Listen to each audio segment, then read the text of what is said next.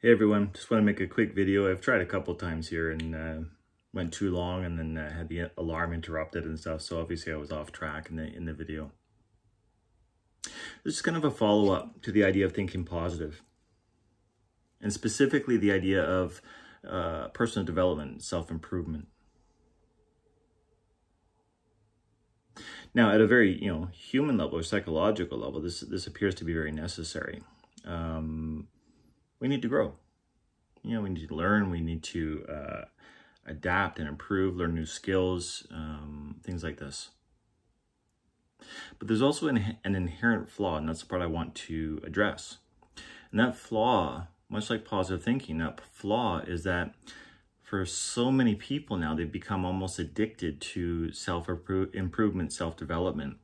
And the problem with this paradigm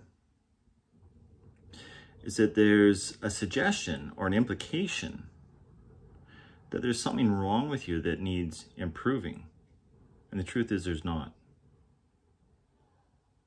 Now, I'm not talking about dysfunctional behaviors or damaging or abusive behaviors or emotional patterns, etc. Those need to be addressed.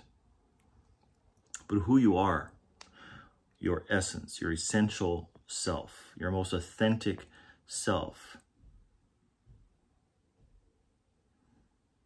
there's nothing wrong with you. Nothing that needs to be fixed. Nothing that needs to be improved. Nothing that needs to be changed. Who you are, if you can tap into it, that essential self that's underneath all the conditioning, underneath all the unconscious pain and trauma and self-images and so forth, the more we tap into that,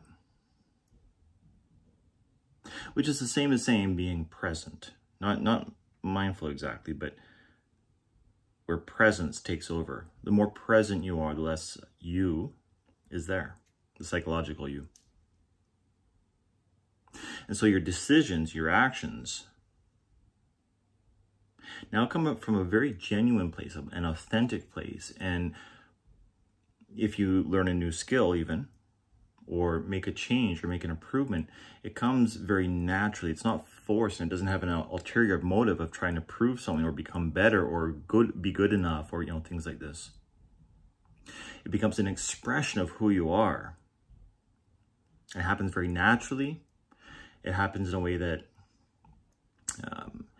is compassionate, empathetic for everybody concerned.